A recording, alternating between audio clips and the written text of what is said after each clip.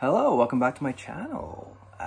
It's almost August, and there's only one thing that people are talking about in August, and that is GarbAugust.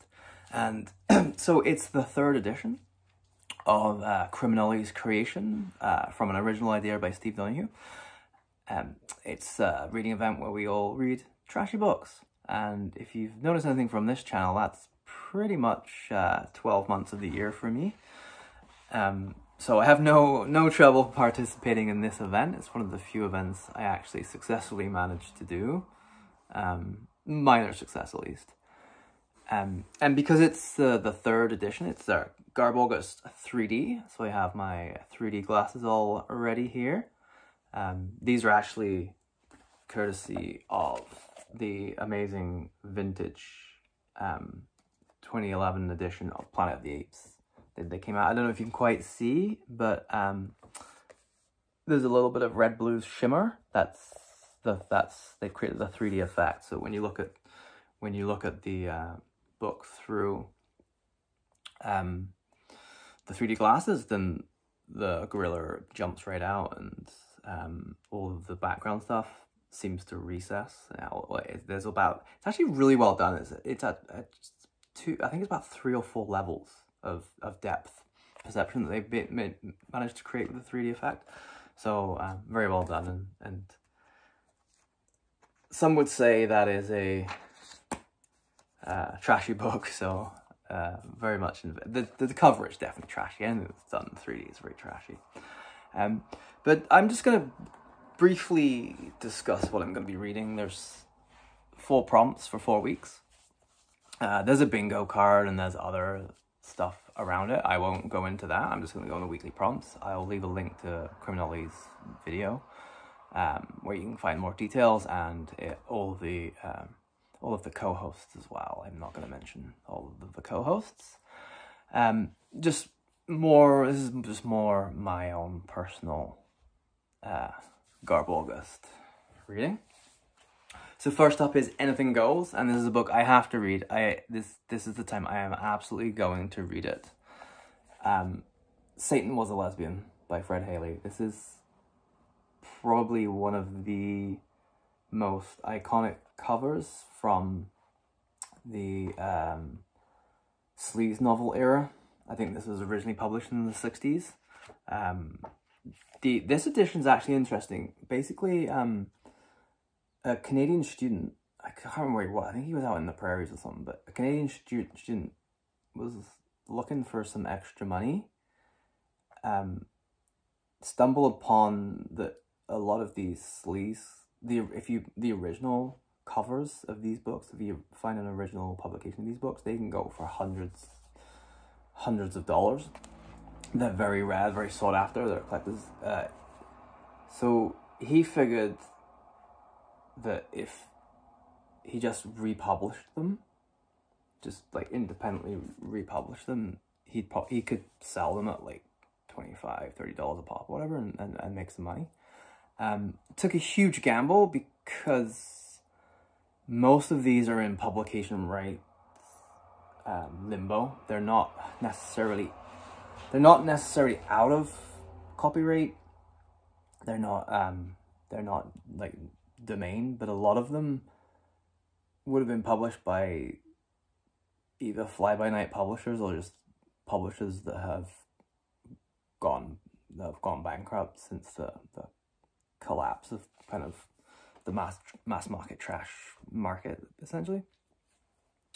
So he figured there's no one's going to be coming after him. So it's almost like a lot of these issues, a lot of rights issues. It's the law is based on someone complaining. Basically, someone has to sue you someone basically has to issue a cease and desist, and if you continue, then they have to sue you.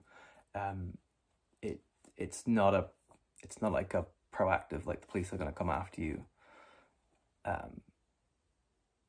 Like the person that holds the intellectual property rights has to kind of make the complaint. So you can get away with a lot of stuff if you're pretty confident that the companies or the individuals that hold the rights aren't going to come after you. So that was basically it. And he published a whole bunch of them, but I think this is probably the most iconic cover that it kind of took all my life on the internet. So I scooped that up a couple of years ago, and I really need to read it, because I am, like, as much as I love all the covers and stuff, I want to read the books. That's mainly why I want these books, is I actually want to read the books. I'm a lover of trash fiction.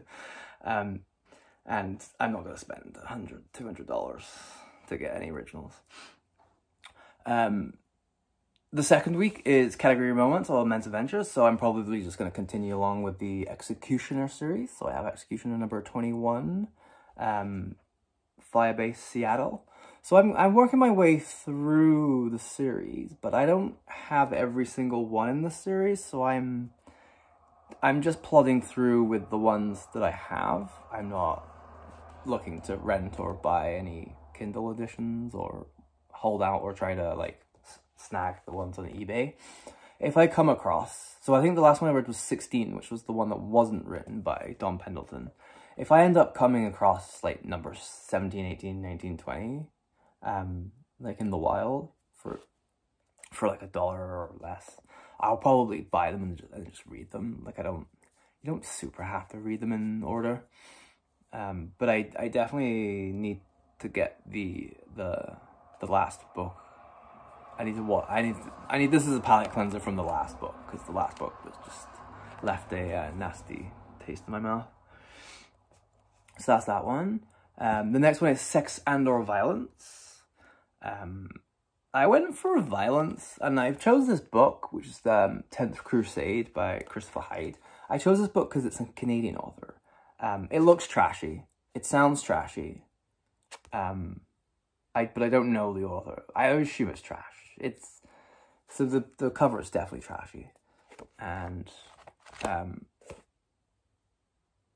the synopsis: after 12 long years, Philip Kirkland has his Heather back in his arms, then suddenly she is gone, leaving behind only a smear of blood above the bed.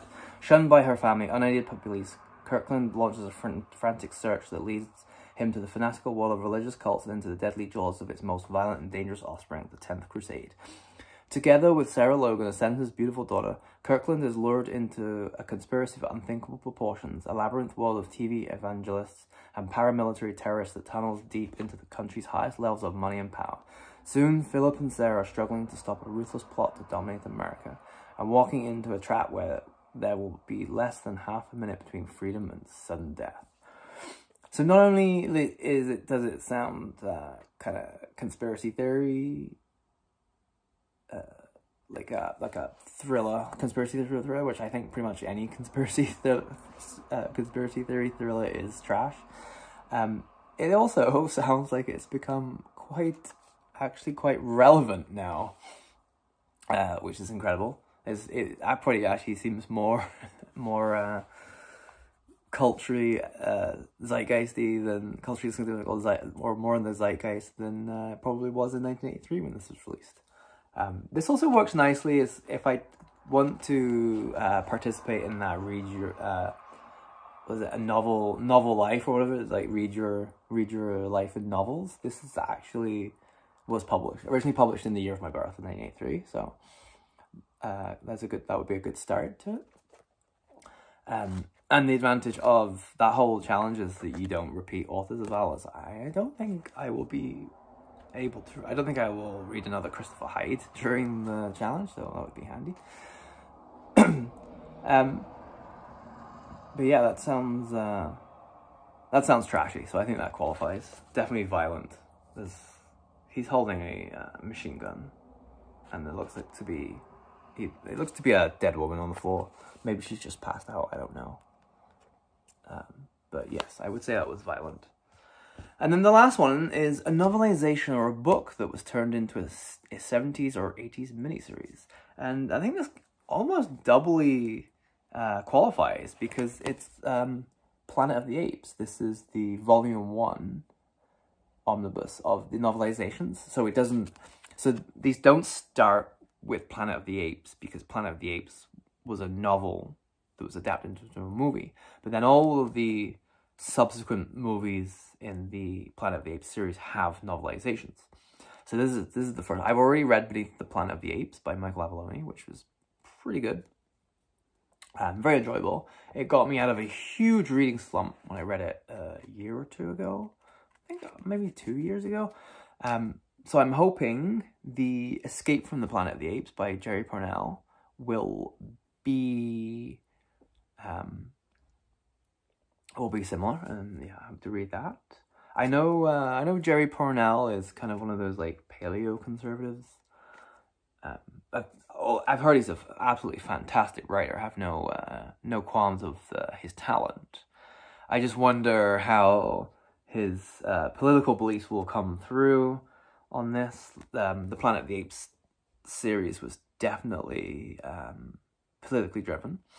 There's definitely at least the subcontext of politics amongst the obvious trashiness nature of the series. And then obviously Planet of the Apes was also turned into a series. I don't know if you'd call it a mini series. I guess it was just more of a long running series, but it was definitely peak. Did it start in the 70s or was it just 80s? Definitely peak kind of 70s, 80s trash. But in an endearing way, definitely in an endearing way. It's probably worth a rewatch. And I think that's it. Obviously, there's the GarbAugust card. There's the usual. I think there's a group read this year as well. But there will be more videos made before the official start to explain, and I'll leave all these video down below for all of the salient details that you'll need. Let me know if you're going to be participating in GarbAugust, and or if any of your experiences with trashy novels, if you like reading trash, or if you absolutely hate it. I don't care. I'm not going to stop reading trash, so I'm not sure why you watch this channel if you're not at least okay with trash fiction. But yeah, have a great day, and hopefully you're all enjoying some videos by me. If not, you probably won't see one for a while anyway, so joke's on you. Have a good one. Bye.